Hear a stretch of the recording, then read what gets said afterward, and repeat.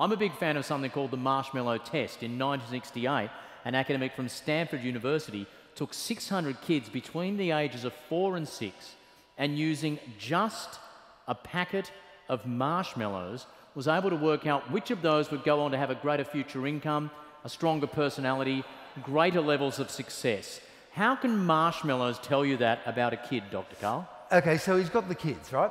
And he has their arch friend, the marshmallow. He then puts them in a room, one at a time, with the marshmallow.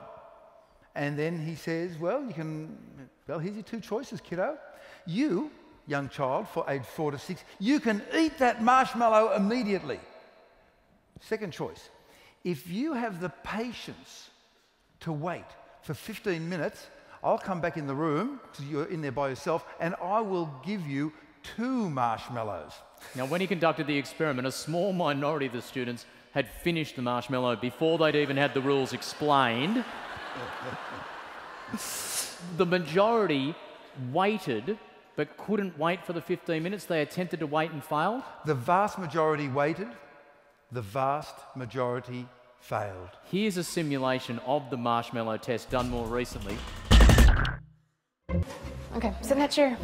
All right, here's the deal. Marshmallow, for you. You can either wait, and I'll give you another one if you wait, or you can eat it now. But stay in here and stay in the chair till I come back, okay? All right.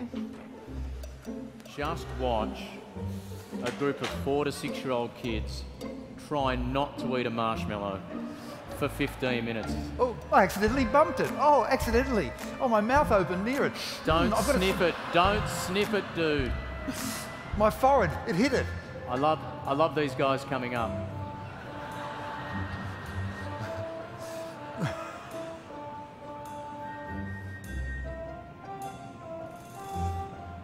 Is it really a marshmallow? I love the twins. One of them's just concussing himself every 10 seconds, so he forgets there's a marshmallow there.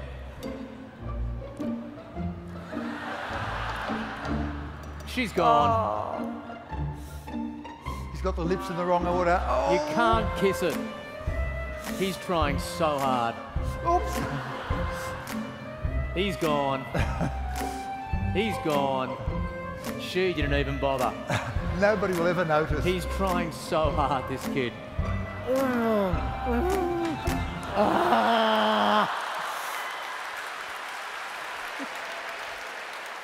So he did this initial survey, and what did he find out from there? Well, here's the initial paper from 1969, Cognitive and Attentional Mechanisms in Delay of Gratification, in the journal there. Followed up some 40 years later, looking at behavioural neural correlates of delay of gratification.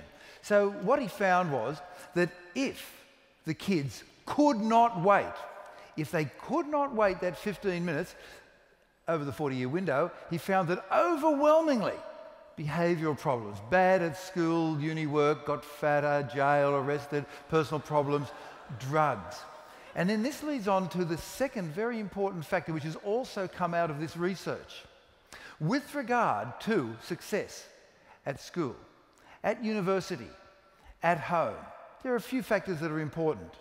Helps to have the smarts, helps to be able to delay the gratification and watch the TV later. In fact, delaying the gratification is 2 times as important as having the smarts. I see so many people coming into my office who are so smart, and yet they can't put their horsepower down to the ground. They're just spinning the wheels. And there's another example of where they do better if they wait. In America, they have a university admission exam called the SAT. The maximum you can get is 2,400.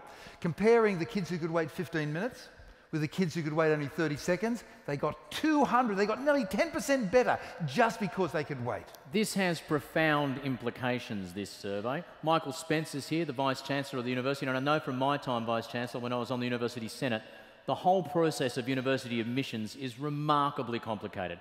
You've got HSCs, you've got TERs, you've got equivalent subjects, you've got bonus marks for certain things. There's the first round of offers, there's the second round of offers. A certain percentage of students drop out at the end of the first year. It costs millions of dollars to administer, year upon year upon year. Michael Spence, I present you with a $2.50 bag of marshmallows I've just saved you $25 million, Vice-Chancellor.